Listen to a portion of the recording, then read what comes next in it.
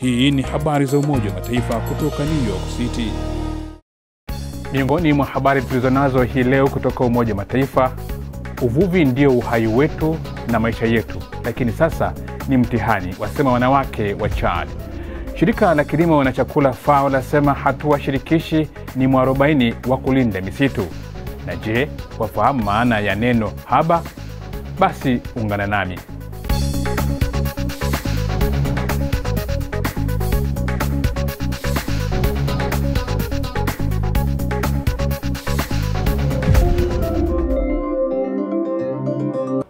Hujambo na karibu katika habari za UN kupitia channel yetu YouTube UN News Kiswahili kutoka hapa New York, Marekani.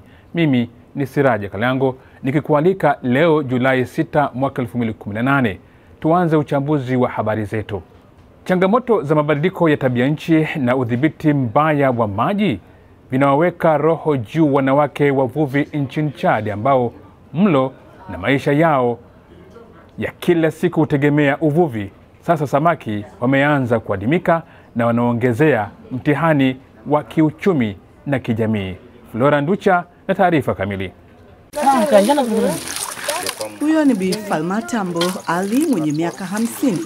Amedamka asubuhi na mapema kijijini Bol, nje kidogo ya mji mkuu wa Chad, N'Djamena, akiwa ndani ya ngalawa yake kuvua samaki ziwa Chad.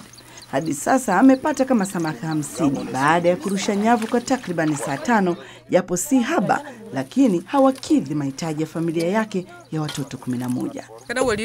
Naweza kuuza samaki hao na kutumia fedha kununua nafaka kulisha familia yangu, lakini nafaka hiyo haifiki mbali. Uvuvi ndio muhimili wa jamii hizi za bonde la ziwa Chad, ukisaidia takribani watu milioni 30 wanaoishi kandoni mwa ziwa hilo, lakini pia Cameroon, Nigeria na Niger. Lakini sasa ziwa hilo limesinyaa 1/10 ya ukubwa wake kutokana na mabadiliko ya tabianchi na udhibiti mbovu wa maji.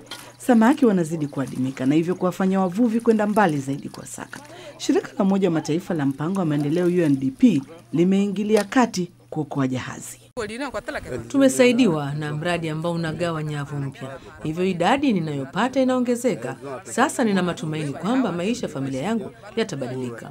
Hatua zinazochukuliwa na wanawake hao wavuvi ni ndogo, lakini ni za muhimu sana, kwa mujibu wa mkuu wa msafara, naibu katibu mkuu wa Umoja wa Mataifa Amina J. Mohamed. Kwa hiyo tunaona uvuvi hapa ziwa Chad, lakini tunapaswa kushuhudia mchango huu kwenye mfumo mzima wa thamani, ili pindi wanapovua wanaweza kupeleka sokoni, wapate bei nzuri.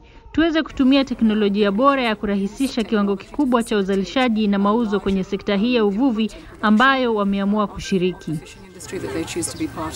Kwa sasa Umoja wa Mataifa na jumuiya ya kimataifa wanasaidia juhudi za nchi zilizoko bonde la ziwa Chad ili kuweza kufufua tena matumaini mapya ya ukanda huo.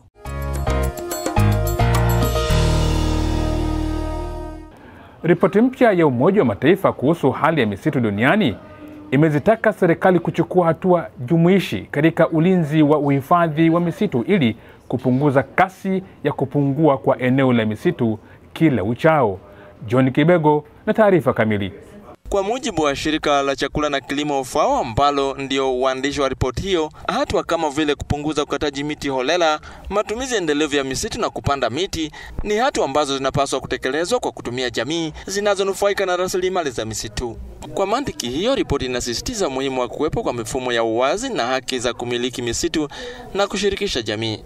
Nchini Tanzania tayari hatua zimeanza kuchukuliwa kulinda misitu, ikiwemo kushirikisha jamii, kama anavyoeleza Dr. Ezekiel Mwakalukwa, mkurugenzi wa idara ya misitu na nyuki kwenye Wizara ya Maliasili na Utalii ya nchi hiyo. Na utaratibu unaitwa misitu ya jamii. Ni sera ambayo ilikuwepo toka mwaka 1998. Wananchi wanapewa fursa ya kumiliki misitu, kuitunza na kisha kufaidika na hiyo misitu, kwa maana wanaweza wakauza mbao au wakauza bidhaa ambazo sio mbao kama matunda, wakajipatia kipato. Kwa hiyo ipo katika sera yetu ya misitu na zipo taratibu jinsi gani ya kuwasaidia wananchi kumiliki misitu hiyo. Kwa hiyo ni sera mojawapo ambayo inaleta hasa kwa wananchi kushiriki katika utunzaji wa misitu ambao iko jirani yao, kwa hiyo wanafaidika na misitu hiyo. Punde ni neno la wiki. Mchambuzi wetu Oni Sigala kutoka Baraza la Kiswahili Tanzania BAKITA. Usiende mbali. Mwaka mpya, mambo mapya. Tovuti mpya wa idhaa ya Kiswahili ya Umoja wa Mataifa. Pata habari za UN katika mwonekano mpya, ikikuletea taarifa kwa maandishi, sauti, video na picha. Fungua sasa ukurasa huo www.news.un.org/sw. Kipya zaidi, kipya. Ni habari za UN kupitia channel yetu ya YouTube UN News Kiswahili kutoka makao makuu ya Umoja wa Mataifa jijini New York. Mimi ni Siraja Kaliango. Tunasonga mbele. Utoro mashuleni ni moja wa tishio kubwa la kutotimiza lengo namba 4 la maendeleo endelevu ambalo linahusu elimu kama haitadhibitiwa nchini Tanzania. Sasa serikali imeamua kulivalia njuga suala hilo kwa kampeni ya mkoa kwa mkoa na mkono wa sheria. Taarifa kamili na Patrick Newman. Kampeni hizo ni za kuihamasisha jamii kuelewa umuhimu wa elimu, kuwafikisha mahakamani wazazi wasiohimiza watoto wao kwenda shule au kuwafanyisha kazi watoto badala ya kuwapeleka shule.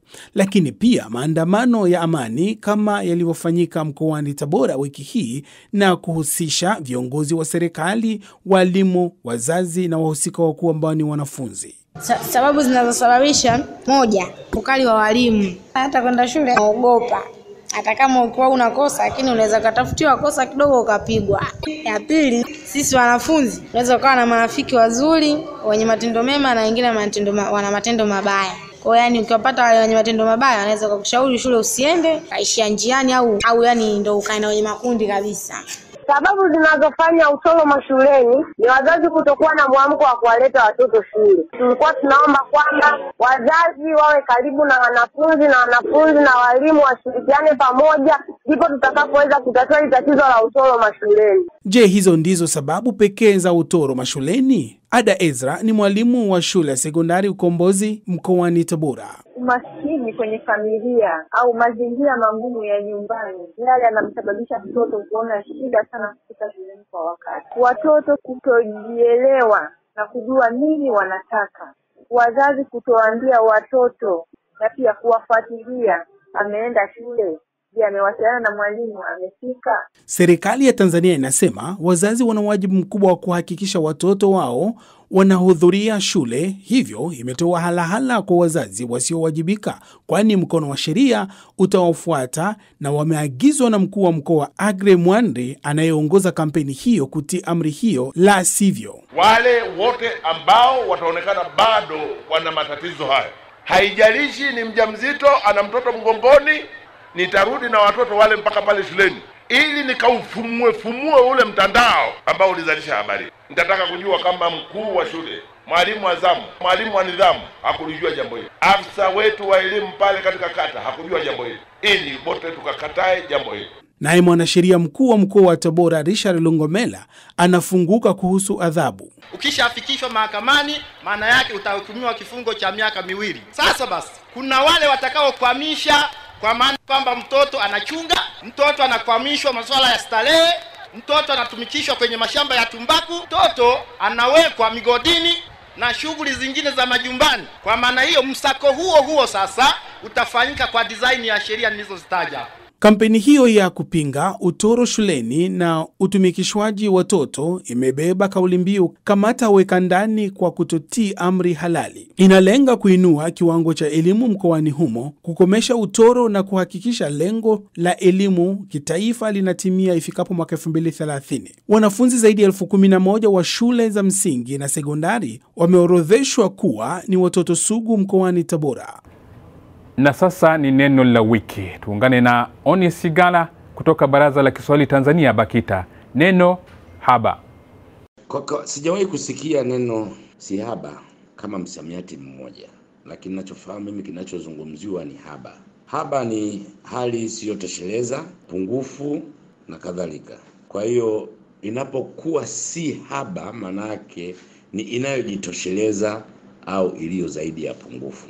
Visawe vya haba ni kama vile chache, dogo, adimu na nadra.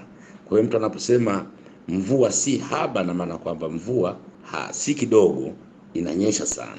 Jambo lolote lile linapokuwa zaidi, na maanisha kwamba labda jambo hilo limekuwa ni kubwa au limezidi. na wala labda si adimu, na ndiyo maana ya si haba. Naam, kwa neno hilo la wiki nahitimisha habari za UN hii leo kutoka hapa makao makuu ya Umoja wa Mataifa New York. Tukutane tena wiki ijayo kwa habari zingine. Pia waweza kutembelea wavuti wetu news.un.org/sw kwa taarifa zingine mbalimbali, na pia subscribe kwenye UN News YouTube channel yetu. Mimi ni Siraja Kaliango, nasema kwaheri kutoka New York. Kwa habari za kimataifa na mashinani, tembelea news.un.org/sw.